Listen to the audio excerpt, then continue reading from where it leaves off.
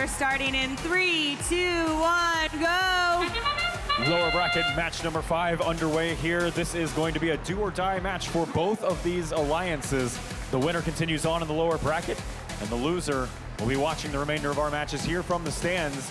This is a strong autonomous, if I've ever seen one, from that blue alliance. 46 points, and that's about where it's going to settle. 38 points there for red, 46 for blue. Drivers now take the controls. We do have our number 4 and number 8 alliances facing off. This number 8 alliance was able to put up 190 points in their upper bracket match number 1 against our number 1 seed alliance. One of the highest losing match scores of the entire season. I guess that's a little fitting for the championship event now, isn't it?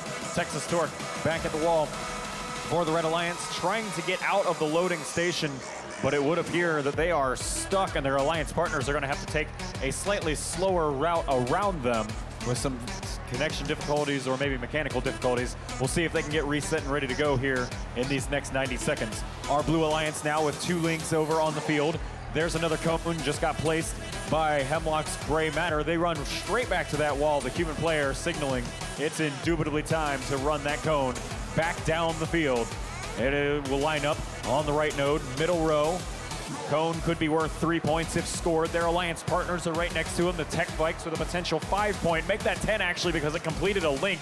That entire top row is done. 45 points on the board just in that row, let alone the total 107 up for the entire alliance with a minute left to play.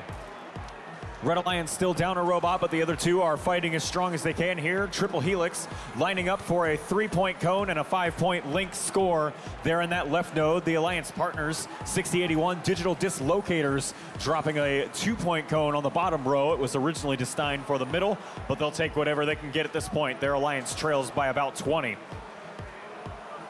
There's our end game whistle as we move on into our final 30 seconds of the match. Final cubes making their way in from the Blue Alliance. There's Tech Bikes with 1.